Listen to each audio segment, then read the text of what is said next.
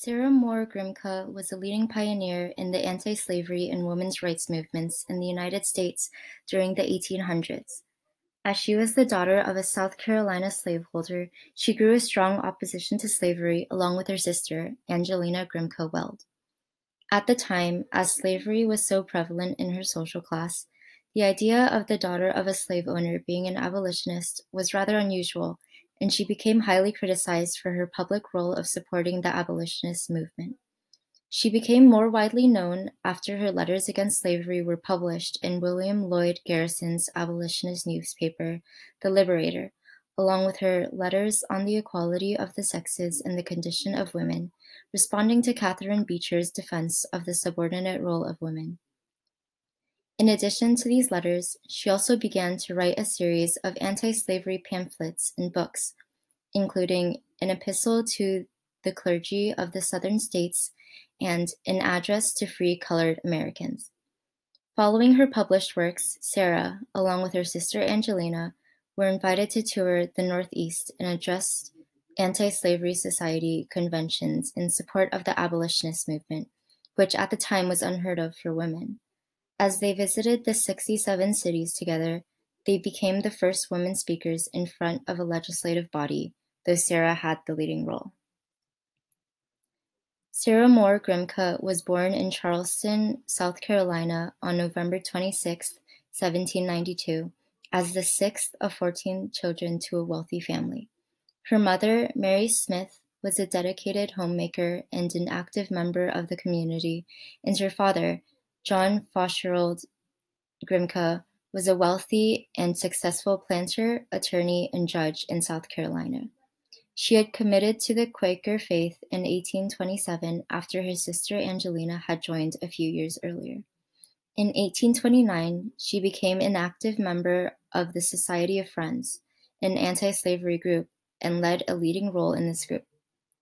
6 years later, in 1835, Sarah and Angelina had written a letter to William Lloyd Garrison about her feelings of the abolitionist movement, and it was published in his newspaper, thrusting her into the front lines of the fight against slavery. However, as the letter was published, this caused much outrage from the Philadelphia Quakers, as both Sarah and Angelina were required to receive permission from the church before doing anything on their own. A year later, as she had gained attention in her ideas of anti-slavery, she was asked to lead a tour of speeches throughout the Northeast of the abolitionist movement. Following this tour, she had begun writing letters and published works, including the Letters on the Equality of the Sexes and the Condition of Women. She continued to make progress in the anti-slavery movement and had later begun to focus on women's rights. In 1870, she declared a woman's right to vote under the 14th Amendment, and 3 years later, she had passed away at the age of 81. Sarah was the first woman to write a coherent feminist argument in the United States, with her most famous being Letters on the Equality of the Sexes. This argument started by demolishing the arguments for inferiority of women, and it became the basic arguments for women's rights and women's suffrage in the 19th and 20th century. In these texts, she also argued how many holy texts were men's translations and interpretations which varied from the true source, because men suffered from the lust of domination, and so they did not write God's truth, but instead one that served their own interests and desire to be superior. Her work diligently fought against the patriarchal self-interest and bias that shaped many texts of that era. Sarah always had a conscience that disagreed with slavery and fostered resentment with her family for it, but she really came to embrace and find her values with religion. Her views on race and gender were based on the Quaker faith and Bible that she interpreted as a book that was preaching equality. This equality was not only for all mankind on a race perspective, but for gender equality as well. In her letters and other publishings, she makes it clear that she sees Adam and Eve as two equals and decides to believe the creation story that also has that interpretation. In her letter, She even goes far enough to state how Adam is more to blame for his weak will and flesh that decided to sin. Throughout her work, we continue to see how her faith played a major role in solidifying her beliefs as well as how it fueled her arguments. Sarah was a Quaker liberal, which means that her practice highlighted the importance of good works in treating others equally as well as simple living. The Quaker liberals shared very similar characteristics with the liberal Christians by holding a focus on the social gospel. They were receptive to a wide range of faiths and practiced tolerance and inclusivity.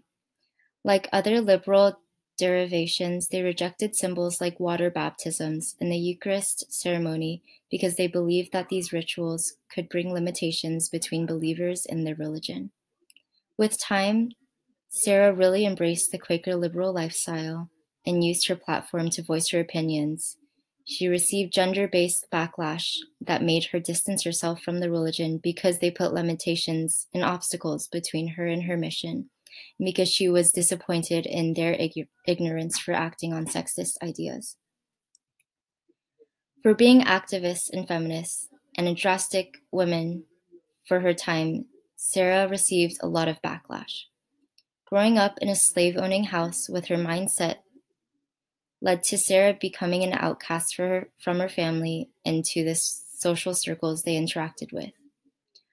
Her open disagreement and free thinking caused tension at home and led to a lot of resentment among her family and eventually asking her to leave.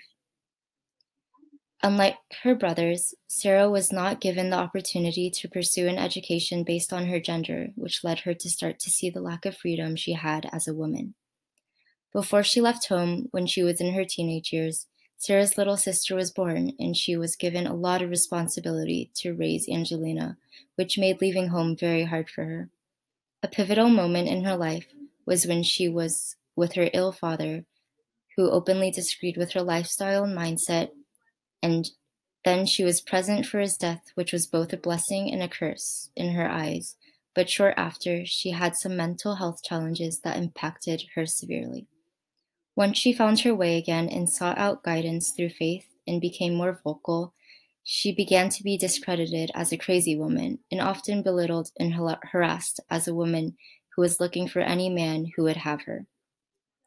Another huge struggle that she faced was tackling several social norms at once by not only advocating for men but also for race issues. She had promiscuous crowds, which meant they were male and female, as well as becoming close friends with Sarah Douglas, who opened her eyes to race issues in every aspect of society, including religion. The Grimke sisters had powerful and influential contributions on the nation's formative years, and they understood the relationship between sexism, racism, and economic inequality, which was an analysis of oppressive social constructions that was really ahead of their time. They ignited the conversation of these oppressive social systems with confidence and blatant honesty, which is still in the works for reform today. Sarah was able to start the discussion of how religion has its flaws and does not treat everyone equally, and she was able to discuss the importance of interweaving feminist and civil rights movements together, which is still a discussion today about the white female feminist and how there is distance because the oppressive systems that is imaginary and how they should be treated as intertwined obstacles. She was able to create a precedent for normalizing mixed gender audiences when it came to politics and social issues. Sarah was able to kickstart this conversation on basic human rights and women's rights because she had experienced it firsthand and was a credible source for discussing the negativity and pain that those communities were feeling.